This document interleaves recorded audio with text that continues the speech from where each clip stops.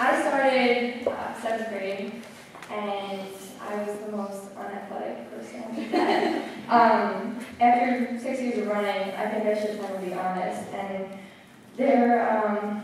I wish I could say that it was spontaneous that I joined, but, or that Deidre dragged me into it, but that's not true. The only 2 reasons I came out for cross country, maybe 3 if you count the fact that the sport doesn't have cuts, which was very appealing for me. I really liked the sweatshirts because every sport had a sweatshirt, and I was like, oh, and I just wanted a sweatshirt for a sport. I feel like I would like fit in better in school, and I didn't have one, so that was good. I could have 2 because like track and but then also I'm very, I'm even more now, but I was very like into college applications in 7th grade, and I was like, it's not going to look good if I don't have any extracurriculars, so I should probably join cross country because I had this big plan of, going cross country. So I decided to run Labor Day 5K before 7th grade, and I started out, the first mile was great. I ran with 2 girls. They don't even run anymore, but they were really keeping me going, and I had a really great mile pace. It was like, I would say like 7 minutes or something, which is good. And but after that mile, it just slowly started to get hard, and like everything tightened up. And soon enough, I was walking next to my mom, who was walking the race. So she was like, please, just, keep up with me, I'm just walking, it's okay. And I was like, no, I just want to stop. And after 48 minutes, I finished my first 5K.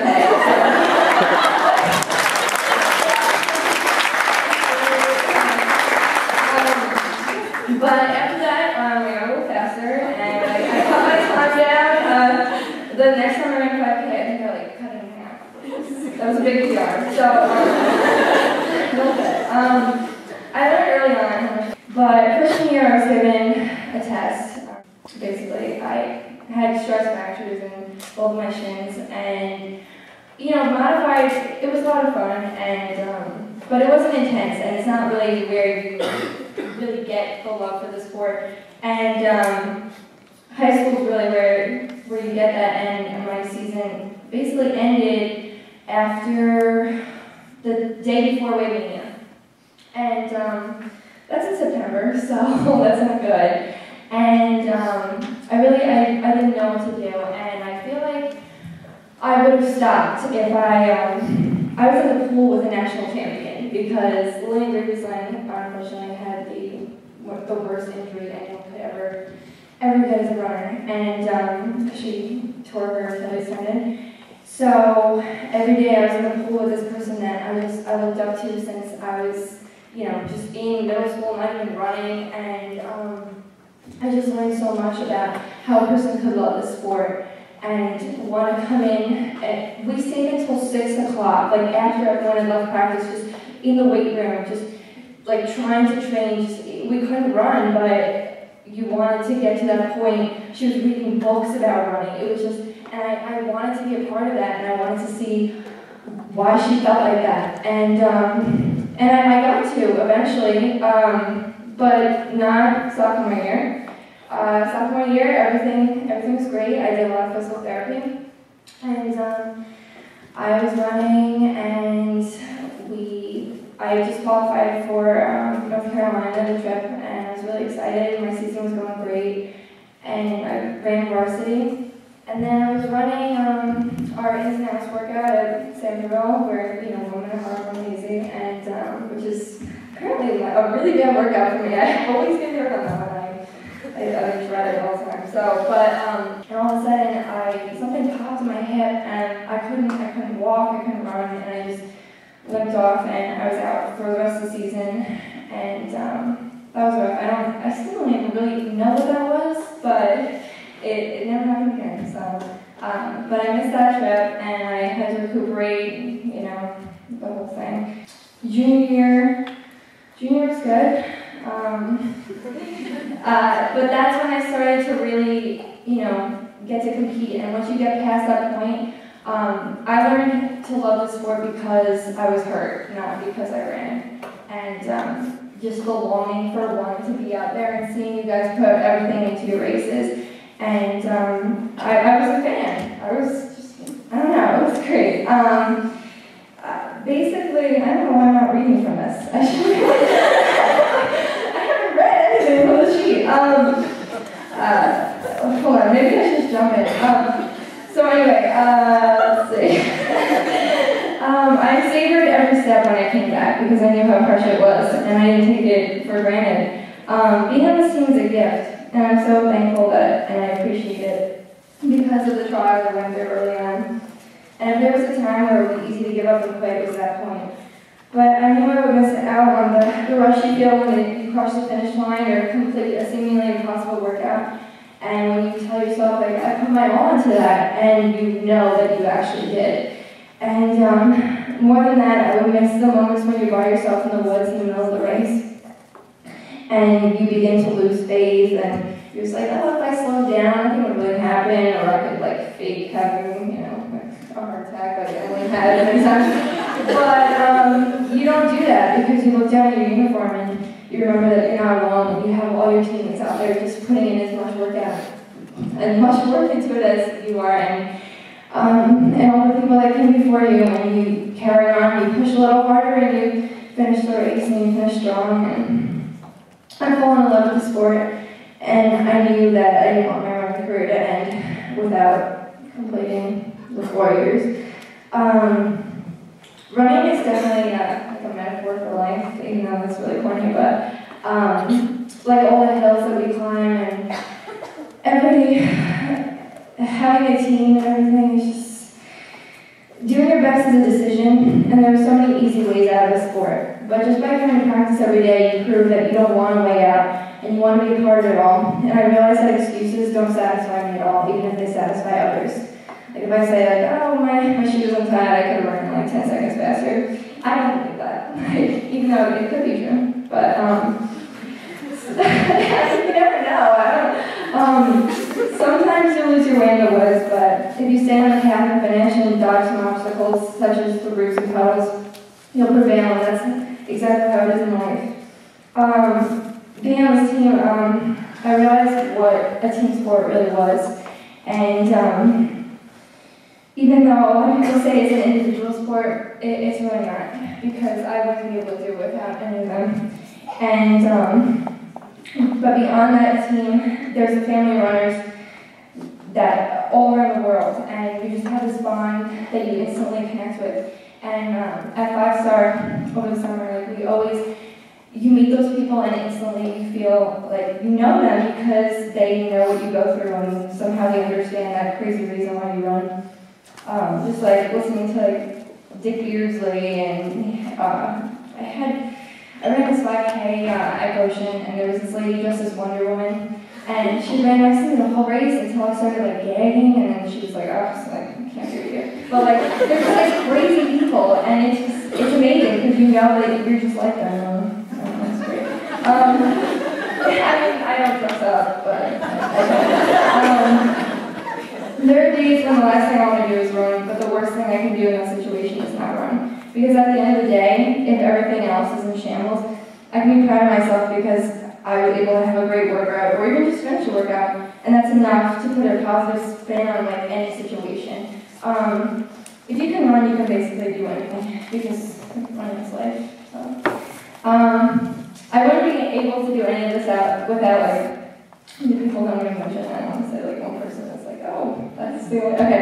I'm the worst speech giver right now. So for Corner, we're so lucky that you came to our team, and it was truly a unique experience to run for a Purple Ghost, and it was more than having a coach. It was having a teammate to look up to, and knowing that you know what we went through. It was you understand exactly how important it is for all of us to run in a work uniform, and the pressure that comes along with it, the honor and the commitment. And you really helped me with my shoe addiction. obviously I do last, but it's okay. Coach, first, I didn't really know how to sum up how important you've been to me in the past 4 years. I actually wrote down on paper.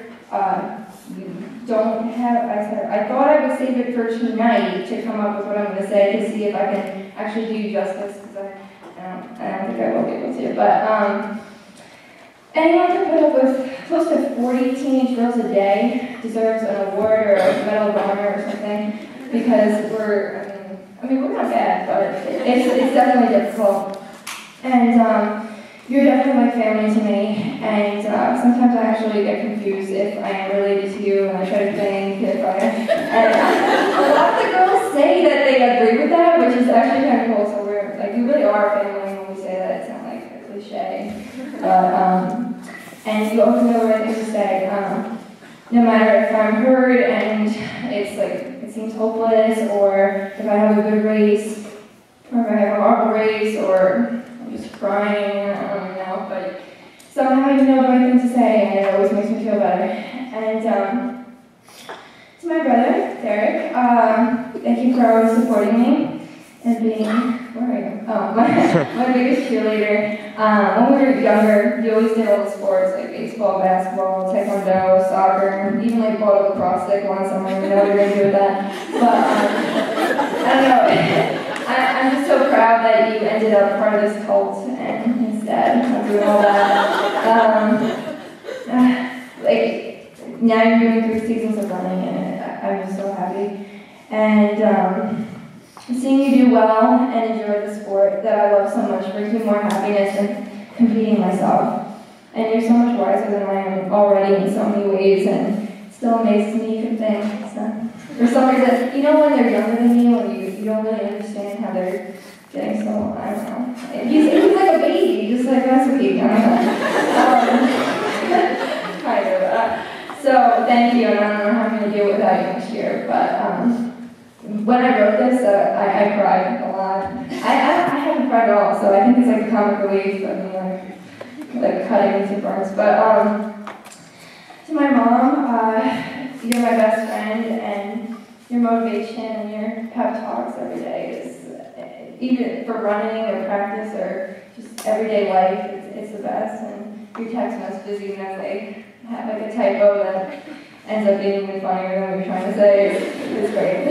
So, and to my dad, he's always there for me, and he tries to get to everything he can, and that's so important. And I remember the county meet this year, I didn't think he could come because he was working, and when I saw him, I just like burst into tears, and it meant so much because my parents care so much about me running and everything I do.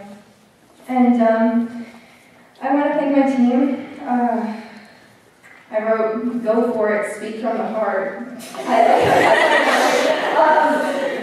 Okay, so I remember crying with you guys after the Labor Day 5K this year, and because I was like, oh, this is my last 5K, but there were plenty of times to cry after that.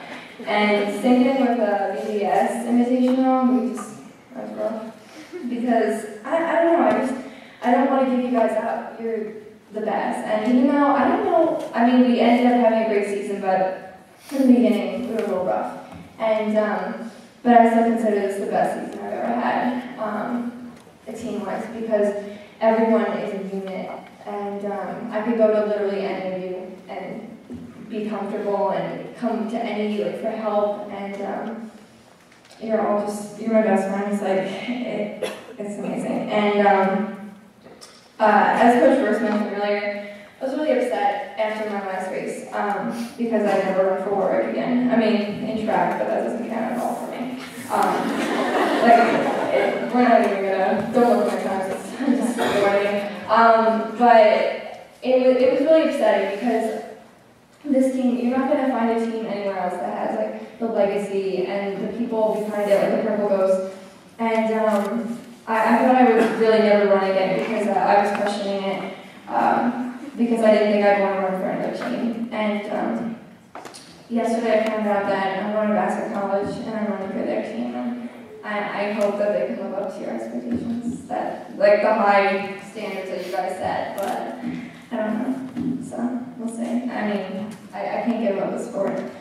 I love it too much. So thank you guys for making that possible.